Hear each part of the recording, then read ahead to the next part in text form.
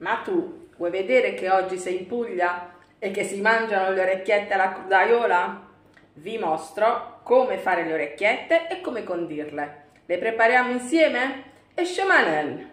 Prepariamo le orecchiette e quindi semola o semola rimacinata in ciotola e acqua calda per impastare. Iniziamo ad impastare aggiungendo l'acqua calda poco alla volta. Raccogliamo tutta la semola e trasferiamo l'impasto sul piano di lavoro. Impastiamo energicamente, stricando l'impasto, così come si dice in Puglia, fino a quando non risulterà liscio, omogeneo e non appiccicoso. Così copriamo e lasciamo riposare per 30 minuti. Riprendiamo l'impasto, lo lavoriamo velocemente di nuovo e quindi stacchiamo dei pezzi per realizzare dei cordoncini. Così. Più grandi saranno i cordoncini, più grandi saranno le orecchiette. E al contrario, più sottile sarà il cordoncino e più piccole saranno le orecchiette. Quindi prendiamo un pezzettino di impasto, strasciniamo e giriamo. Pezzettino, strasciniamo e giriamo. Così. Vediamolo meglio e da più vicino. Strasciniamo e giriamo. Nel frattempo sistemiamo le orecchiette uno vicino all'altra.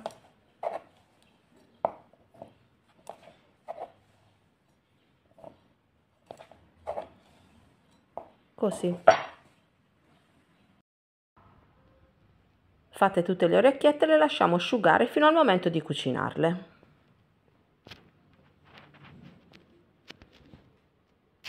Quindi tagliamo i pomodorini a metà o in quattro a seconda della loro grandezza e li trasferiamo nel piatto di portata.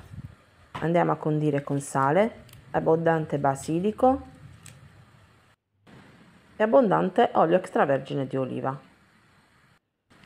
Mescoliamo e lasciamo insaporire. Nel frattempo grattugiamo il cacio ricotta con una grattugia dai fori larghi. Così. Mettiamo da parte. Tagliamo anche le mozzarelle. Cuociamo la pasta e scoliamola. Condiamo con un filo d'olio extravergine di oliva e lasciamo raffreddare a temperatura ambiente. A questo punto uniamo la pasta al condimento e quindi ai pomodori. Mescoliamo.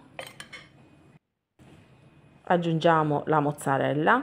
Potreste aggiungere anche della rucola oppure delle olive. Io in questo caso ho aggiunto la mozzarella per fare un piatto unico. Aggiungiamo il cacio ricotta abbondante. Mescoliamo ancora.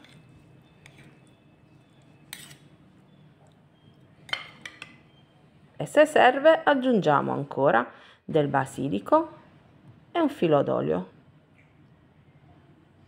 Le nostre orecchiette alla Crudaiola sono pronte per essere servite e gustate. Buon appetito, ciao!